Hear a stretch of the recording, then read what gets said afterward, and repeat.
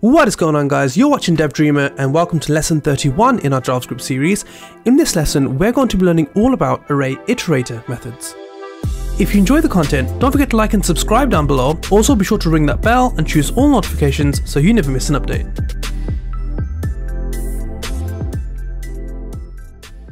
Okay, so welcome back to lesson 31. In the previous lesson, we learned all about array methods. In this lesson, we're going to be covering more array methods, but these are specifically array iterator methods. Now, what's the difference? Well, array iterator methods are used to actually iterate, or we can say loop over our array values and perform some sort of an action on each of those values. Now, there are 8 of these in total. Let's start with the first one, which is forEach. So first then we need an array. So we're just going to go ahead and paste this in. Okay, we're going to be using the same array from the previous lesson. And down here, I'm going to say supers.forEach. Now, the way that this works is inside the parentheses here, we need to supply a function. And again, we will be looking at functions in detail very soon. But what this function will do is perform some sort of an action on each of our values. So Superman, Batman, Flash, etc. So in here, we're going to say function. It won't need a name, but it will need some parameters. Now, there are up to 3 parameters that we can provide. The first one is required. Okay, it's necessary. The other 2 are optional. Let's see what they are. The first one is basically a reference to the value. So in here, I'm just going to say value. In other words, this is a reference to either Superman, Batman, Flash, etc. The second parameter is called index. As you can probably guess, this refers to the index value of each of these. So Superman is 0, Batman is 1, Flash is 2, and so on. The index parameter is optional. And finally then, the third parameter is called array. And this is basically a reference to this entire array. Once again, array is optional. So what we're going to do then inside these curly braces of our function is very simply, we're just going to console.log, and in here, we're going to use template literals to pull in the value parameter. Okay, so let's save, let's see what we get. Perfect, so in the console then, we've used forEach to loop over each of these array elements or values and console logged each of these values. Now, technically for this example, we don't actually need to use template literals, so we can just get rid of these and just use the value as it is. Save, and we get the exact same thing. But we could also do something like the following. So let's get rid of this, use template literals, and we can say the index of value is index. Let's save. So what this does then is it prints out the following. The index of Superman is 0. Remember, Superman is a reference to value, and this index number here is a reference to this index parameter. If we were to print out the array, so let's use array. Okay, in VS Code, this actually lights up because we're using it. We're going to press save. And what this will do, will print out our entire array according to the number of values inside of our array. So we have 9 values, and so it prints out our array 9 times. So that's all about the forEach method. The next one we're going to learn about is called map. Let's get rid of this and say map. So the map method is similar to forEach. However, we can use map to return a different copy of the original array. So the map method iterates over our values and again performs some sort of an action. The difference though is we can then store all these new values inside of a new array without affecting the original array. So for example, we can do things such as take our values and change each one to uppercase. We could have a list of numbers. Let's say we have an array with numbers 1, 2, 3. We can then use the map method to double each of those numbers and store that into a new array. For our example, we're going to take each of these values and set them to uppercase. So first, what we're going to do is we're going to create our function. So we're going to say function, and let's call this uppercase. And the parameter we're going to use is going to be value again. And inside here, we're going to return value, and then we're going to use our string method called toUpperCase.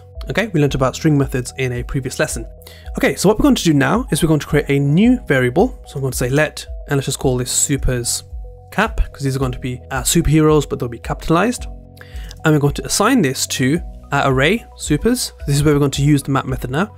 Supers.map, and in parentheses, we're going to supply this with a function. So the name of this function is called uppercase. For the previous example for forEach, we used what's known as a anonymous function, a function that doesn't have a name. So in here, we're saying our function is called uppercase. So we're going to paste this in. Okay, and then down here, we're going to console log our new array. Brilliant. So in here then we have a new array called supersCap, where each of our array values are now capitalized. And just to show you that original array of supers is still intact, so if we say console.log supers, here you can see the original array remains intact.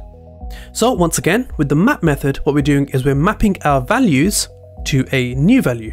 So Superman here becomes Superman in all caps. Let's very quickly look at a numbers example as well for the map method. So let's get rid of this, and I'm going to say let numbers be assigned the value of, we'll just say 1, 2, 3.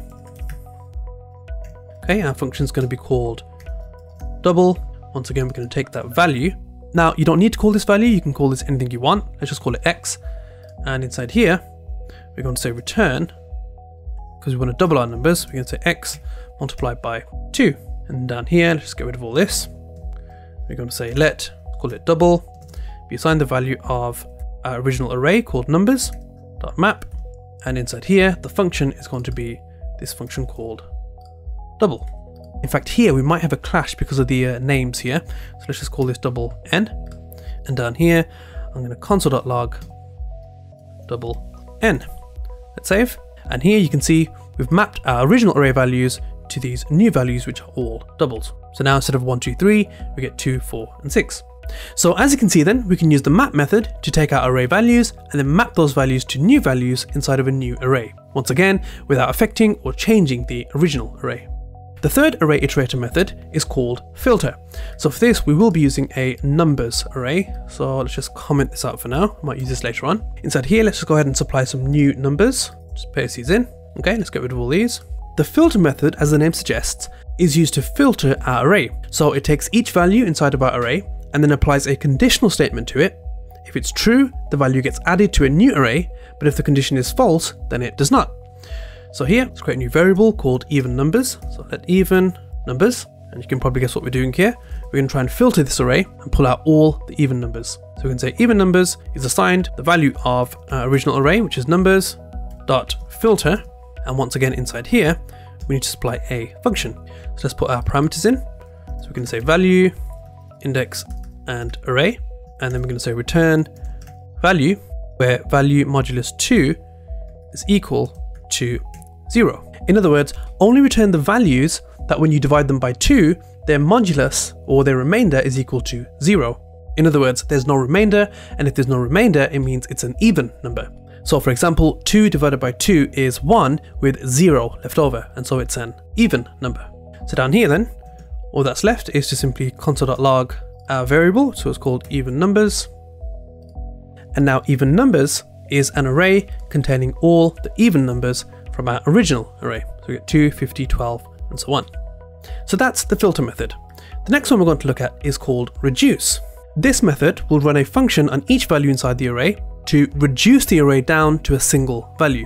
So the reduce method can be used on strings and other data types as well, but it's most frequently used on numbers. Now, the reduce method, unlike the previous methods, can actually take up to 4 parameters. We'll see what that extra parameter is in just a second, although usually only the first 2 are used. Let's take a look at a common example where we take an array of numbers and add them all up to reduce it down to a single number. So here then, we're going to create another function. We're going to say function, let's call this add. So in terms of the parameters for this function, the first one is that new one we mentioned, and this is often called accumulator or total. So let's just go ahead and say total. And we'll come back to this in just a second. And then after this, we've got our 3 usual suspects of value, index, and array. So what is this total parameter here?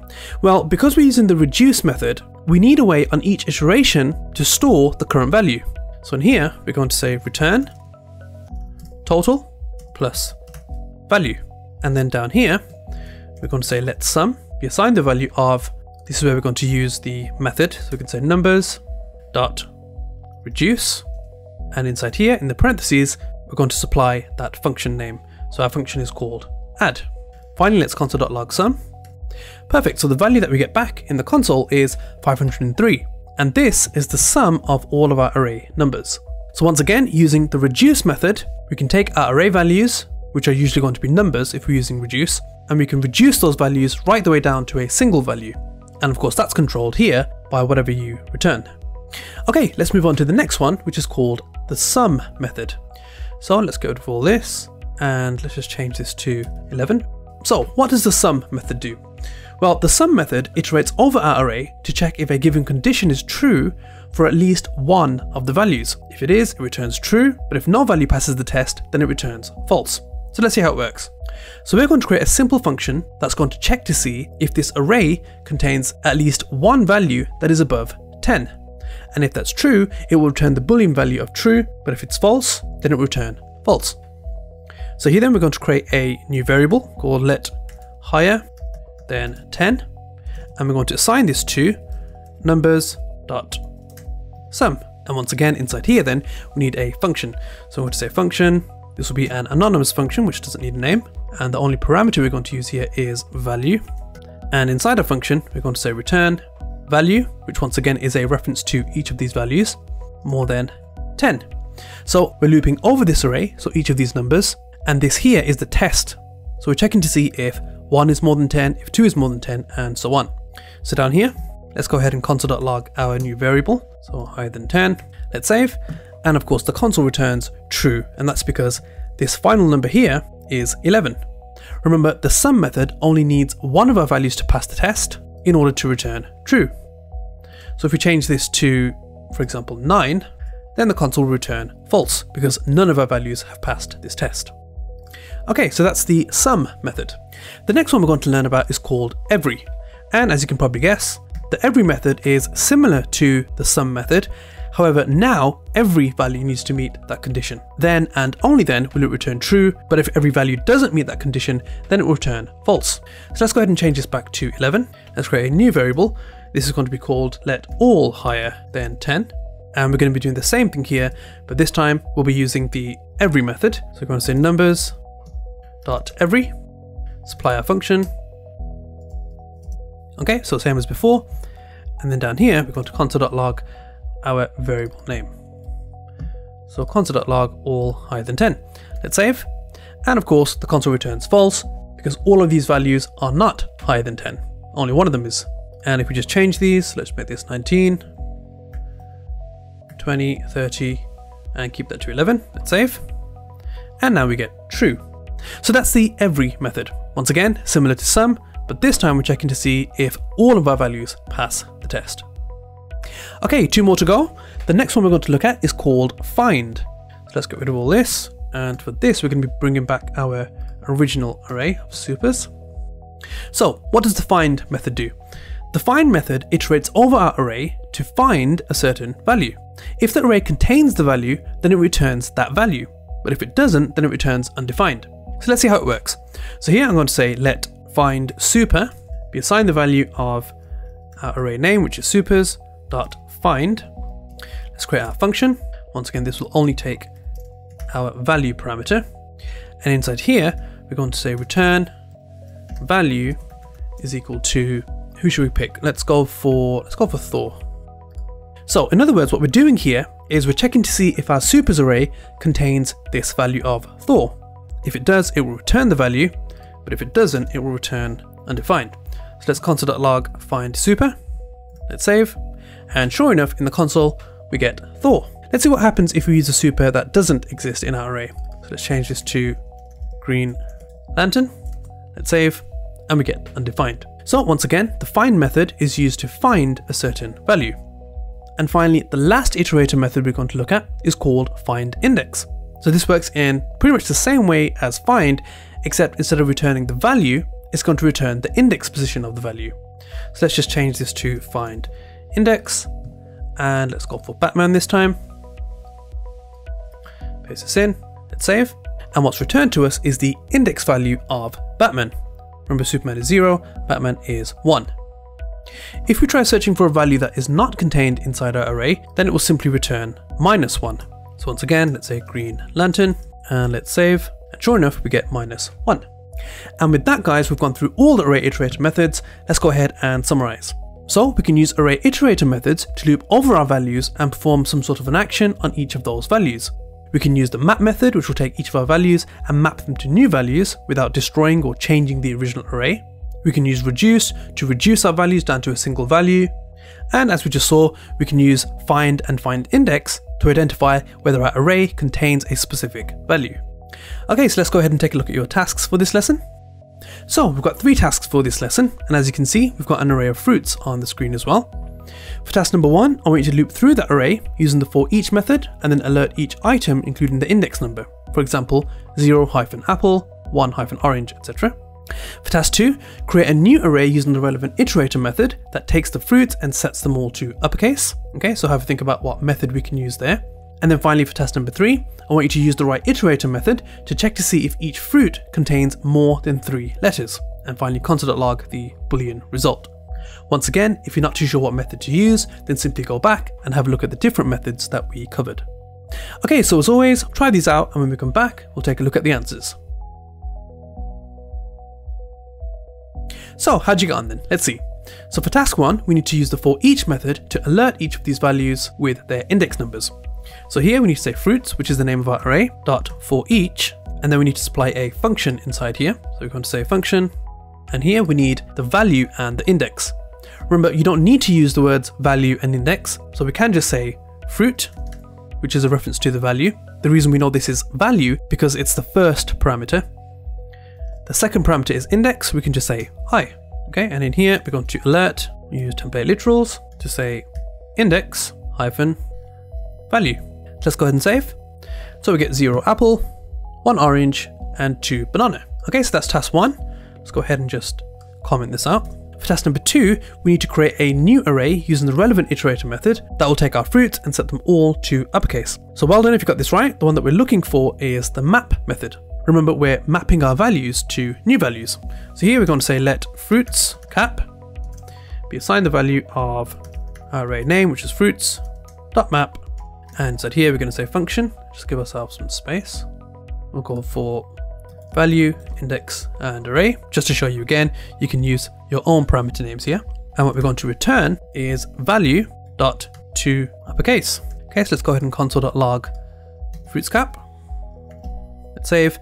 And what we get in the console is our values, but this time they're all capitalized.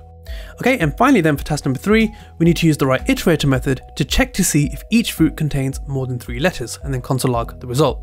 So since we're checking to see if each fruit contains more than 3 letters, what we need of course is the every method. So here we're going to say let fruits, and we'll say fruits3, be assigned the value of fruits.every. And inside here, we're going to say function, we'll take the value parameter, and we're simply going to return our condition. So here then we need to check to see if each value has a length of more than 3. So value.length, check to see if value.length is more than 3. Let's go ahead and console.log fruits3, let's save, and the console returns true, because each of our values does contain more than 3 letters. So well done completing those tasks. That's it for this lesson. In the next lesson, we're going to be learning all about a different type of array called sets. And as you'll see, we can use a set instead of an array given certain circumstances. So guys, as always, be sure to tune in. Don't forget to comment, share, like, and subscribe down below, and I'll see you on the next one.